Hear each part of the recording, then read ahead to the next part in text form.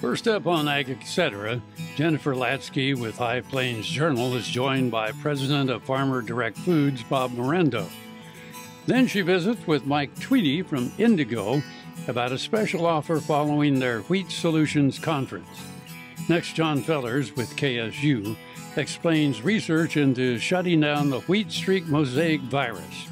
Then Steven McCloud explains Kansas Farm Bureau's role in the Rural Broadband initiative. And we'll end with Dan Moser, the president of Angus Genetics.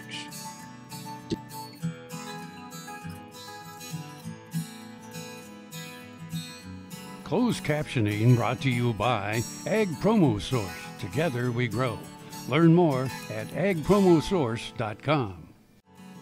This segment brought to you by Kansas Regenerative Medicine. Your stem cells, your health, your life.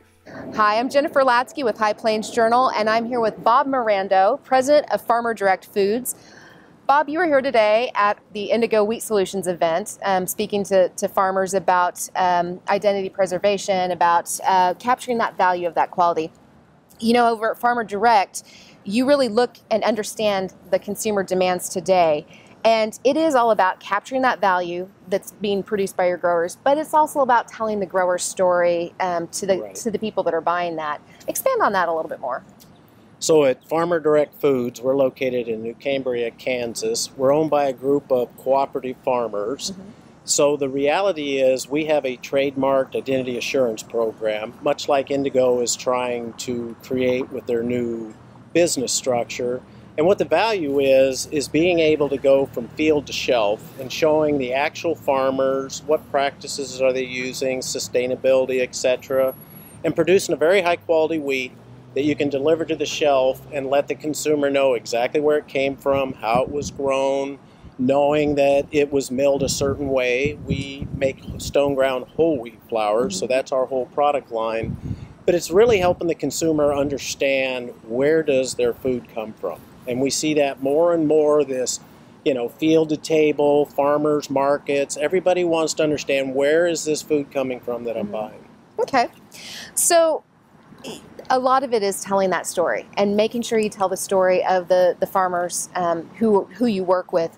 Maybe is there an example of an interaction with the consumer where you were able to share the farmer's story and they had that aha moment? Well, one of our largest customers is King Arthur Flour. Mm-hmm. So a lot of people understand King Arthur's very high quality, good company. And if you look at their website or if you go to Farmer Direct Foods, you'll actually see the entire farming process from planting through harvesting through going through the mill. So it really helps those customers understand when they buy this flour, how was it manufactured, where did it come from. And we actually have pictures of, you know, a dozen different farmers on those videos. So, you know, it brings it closer to home for people. Okay. So the farm to table, it's critical that you capture the information and you find value in that information, not just who grew it, but what field it was in, what was applied to that field, the history of that field. You know, there's farmers that just say, well, I'm just growing wheat, I'm just growing wheat. It's nothing special, but there's value for that information, right? Well, there's definitely value. I think as a traditional farmer, they're always worried about yields, how many bushels am I going to produce? You know, half of all the wheat grown in Kansas, as they were discussing today, is exported around the world. So really, you know, what we're doing, and I'm telling you from the very seed to how much rainfall they had that year, we have their plot data. And as we harvest that, whether it's on farm storage or they bring it specifically to our elevator, the entire time we're tracking which farm that came off of all the way through the mill, and we even code it onto the bag. So we know exactly what was produced by who. Great. Well, thank you so much. And again, I'm Jennifer Latzke. I'm with High Plains Journal. For stories like this and more, please visit us at www.hpj.com or read us in print at your local newsstand. Thanks again, Bob, and we'll see you on the trail. Enjoyed it. Thanks. Valley Vet Supply is devoted to providing information and professional quality products at reasonable prices. Valley Vet Supply. Sure Crop Fertilizers was started by my father, Don Sherman, and my mother, Shirley Sherman. Family business that started in the 80s. We predominantly focus on plant nutrients and what we can do to give growers better responses with the fertilizer dollars that they do, and what we can do to make those things work better for that grower.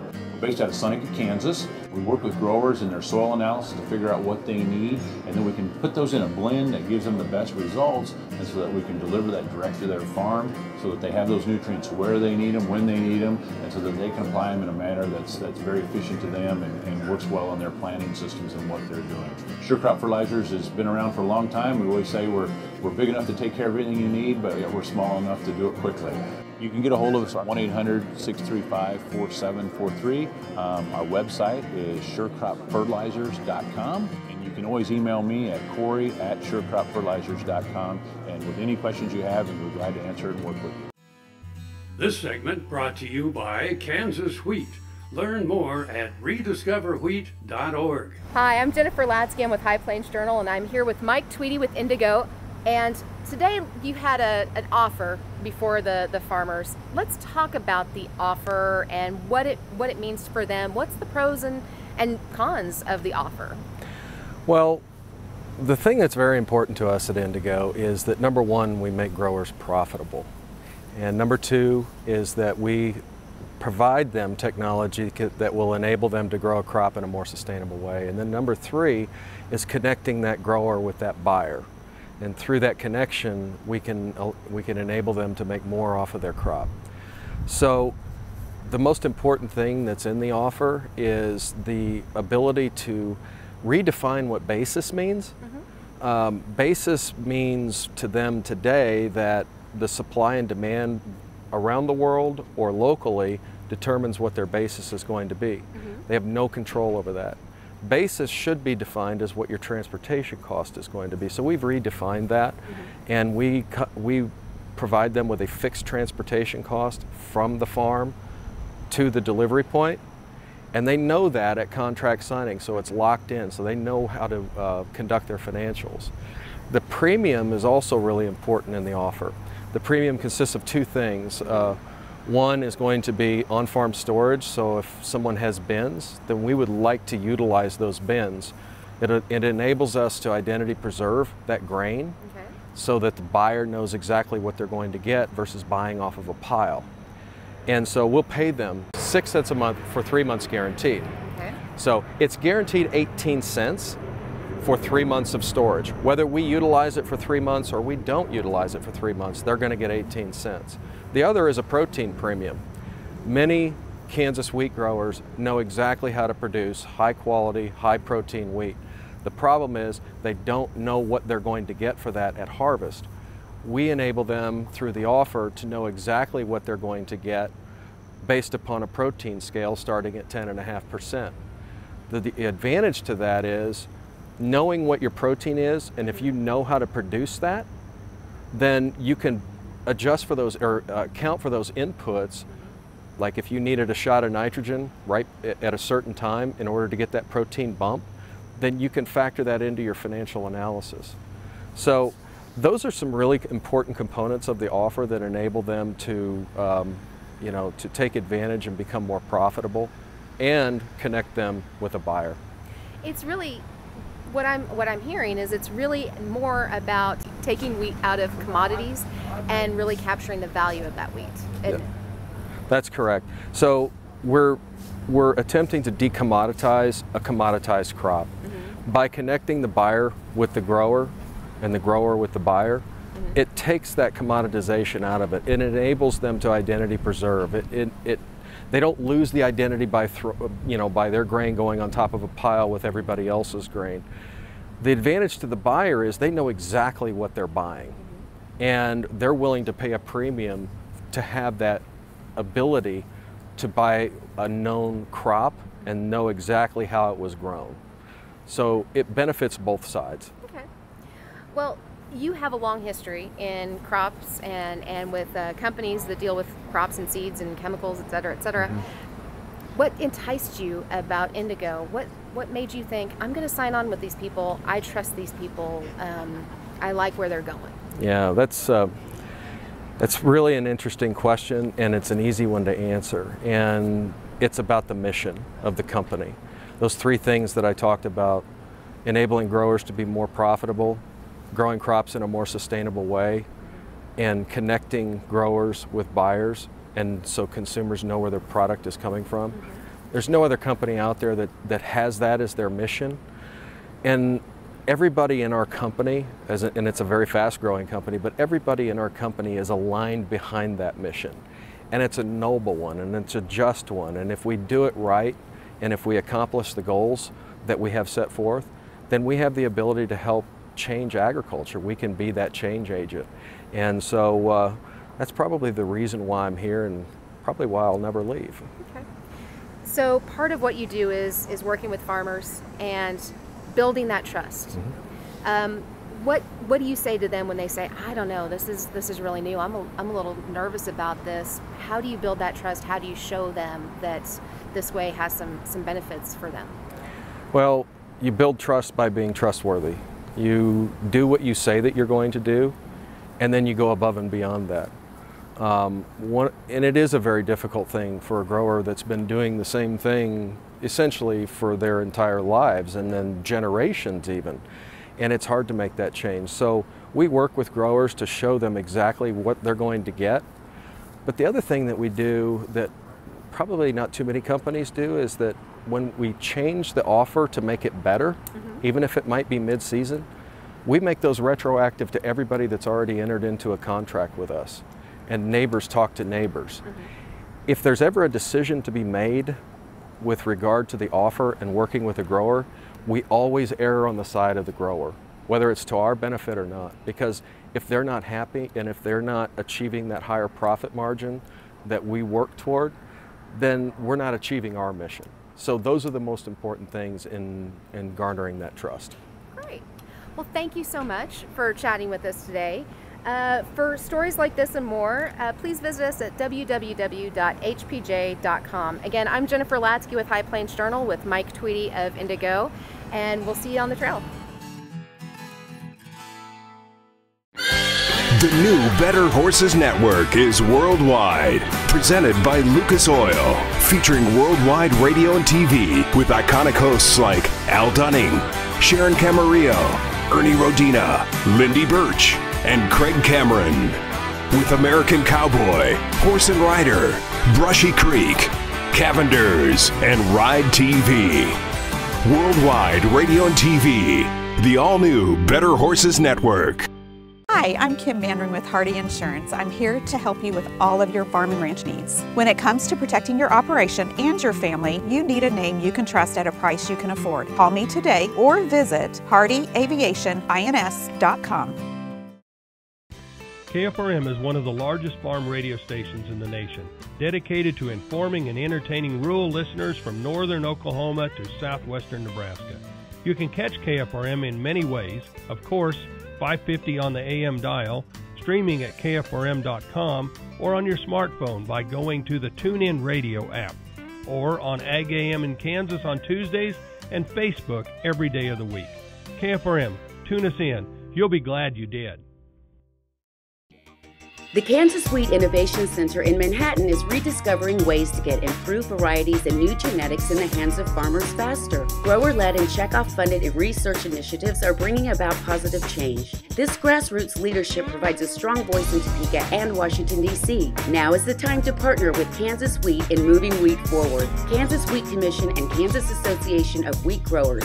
Farmers investing in their future and yours. Log on to rediscoverwheat.org. This segment brought to you by Sure Crop, liquid crop nutrition delivered right to your farm. This particular virus is wheat streak mosaic virus. This virus in the last year caused a 10% yield loss across Kansas. So if you put that in numbers, it's about $30 million just in losses to the virus. So what we did is that when the virus infects the plant, it goes into the plant. And the virus is a very simple organism, but it needs proteins so that it can replicate. If it doesn't have those proteins, then it can't replicate and the plant is resistant. So what we did is we found a gene inside the plant that does the basic thing. It starts the process of making protein. And what we did is we went in and we cut the cord. And what happens is we put that gene on a wanted, dead or alive poster inside the plant.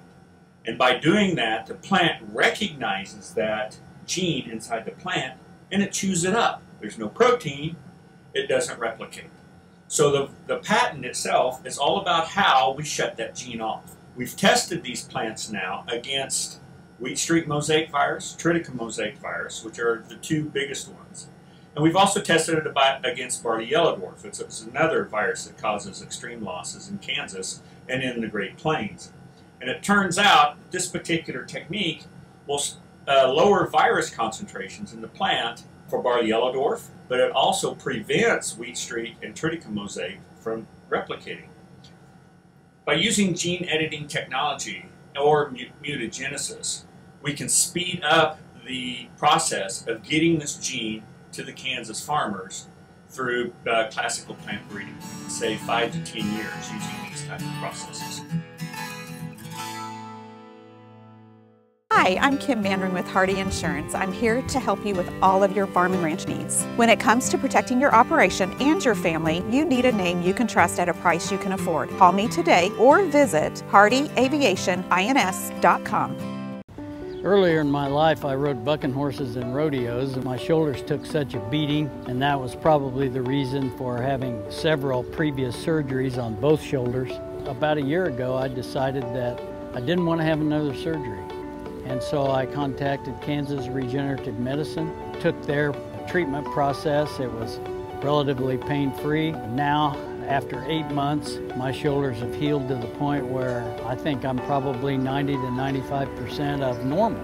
It takes a couple of months to start to see results and feel real progress. That continued to increase gradually until now at approximately 8 months.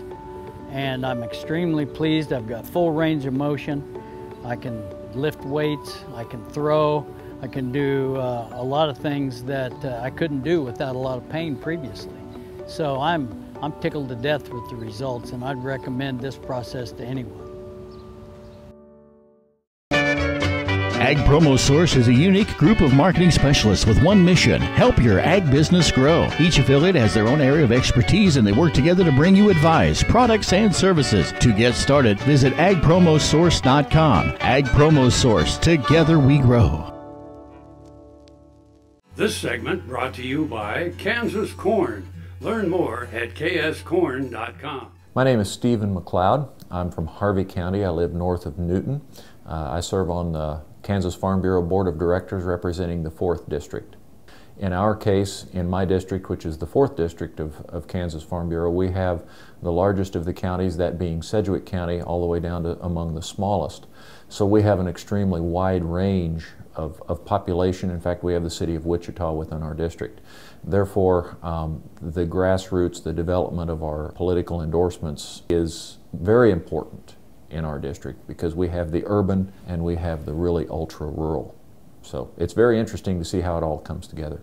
I am certainly proud of our history, but I think sometimes we lose track of the fact that, you know, that heritage is what propels us to the future. Sometimes the further back we look is the further ahead in the future we can look at. Some of the problems that we face today, for example, an issue that I've been working on quite a bit is the rural broadband, the rural communication issue. You know, I've heard some equate that back to the rural electrification of the 1930s. Today's world, that is an entirely similar comparison because that really is vital in the rural areas today. So I think as we look back in our history, we see certain milestones that have come along in that regard, yet we're facing somewhat the same today. You know, sometimes the more things change, the more they stay the same. I live in an area that is, I am not in a remotely rural area. I'm only 3 miles out of town, yet I am in one of those areas that is underserved by way of rural broadband and our cellular service. We're just kind of in a hole. Perhaps I'm biased, but I am of an opinion that we've got a lot of work to do. And therefore, I think the work that KFB and other organizations are doing is long overdue. Just one voice, one at a time, perhaps doesn't garner the attention that it should. It doesn't mean that that message is any less important, whereas if we speak as a unified, as one voice, as a larger group, I think perhaps we draw more attention to the issues, to the causes that we seek to promote. And I will do everything I can, and have done everything that I can, to continue to move that forward at a very rapid pace. Tarwater Farm and Home has been family-owned and operated since its beginning in 1978. What you need for farm and agriculture, lawn and garden, clothing and footwear, and so much more. You'll be surprised at what you'll find in this huge store. They have what you need, and lots of it. So come take a look. You'll discover that customer service is first and foremost. Always has been with the Tarwaters. Tarwater Farm and Home, 4107 North Topeka Boulevard. This Medford, New Jersey school bus runs on biodiesel, and so do these. In fact, all of these buses run on clean-burning biodiesel, which is great because the more we use biodiesel in our heavy-duty vehicles, the less carbon pollution in our air. Think how great it would be if more of our school buses ran on biodiesel. More biodiesel, less carbon pollution. More is less. Biodiesel, America's advanced biofuel. Buffalo Bill Cody earned his legendary title in Oakley. Bring the family and come celebrate Oakley's pioneering history and unique geography at two sites, the Buffalo Bill Cultural Center and the Fick Fossil Museum. Cody's statue marks his achievements and welcomes visitors to the Cultural Center. The Fick Fossil Museum houses world-class fossils and artifacts. You'll find Oakley at the hub of U.S. Highways 83 and 40 and I-70. Stop for the legend. Stay for the day. Discover Oakley. We do business with Blueville because of the quality of their work. It is excellent quality, and because they make a commitment to their customers. We enjoy the benefits of hiring a good company to help us maintain this home. We will always do business with Blueville. We have for many, many years, and there's no reason for us to look for any other service. Hi, I'm Randy. And I'm Paul from PFI. We would like to personally invite you to stop by PFI, home of Boot Daddies. PFI is America's Western store, covering over 50,000 square feet. Over 25,000 boots. Visit Saddle City with the largest selection of saddles and tack anywhere. A huge selection of hats at Big Spur Hat Company in PFI Town. And choose from the best brands of clothing and accessories for the entire family. PFI, located on Highway 65 at the Battlefield exit in Springfield. And I'm not kidding. This segment brought to you by Kansas Soybean Commission. Progress powered by Kansas farmers.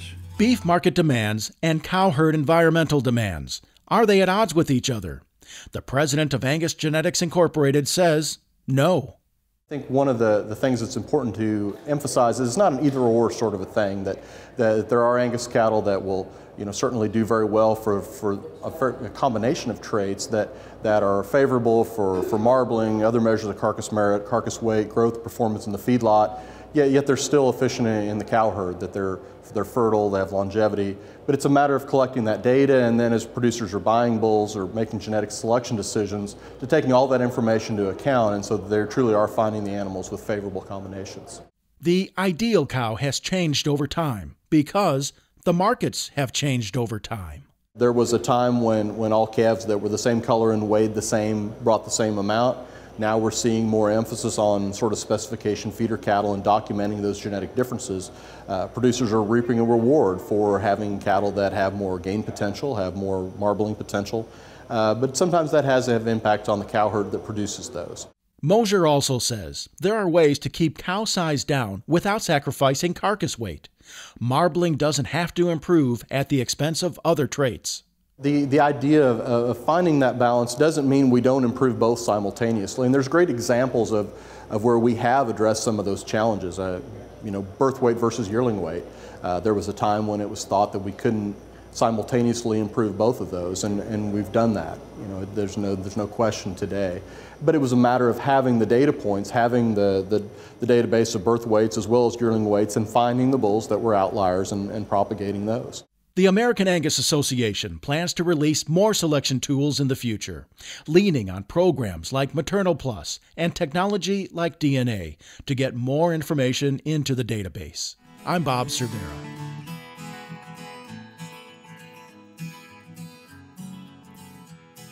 Closed captioning brought to you by Ag Promo Source. Together we grow. Learn more at agpromosource.com.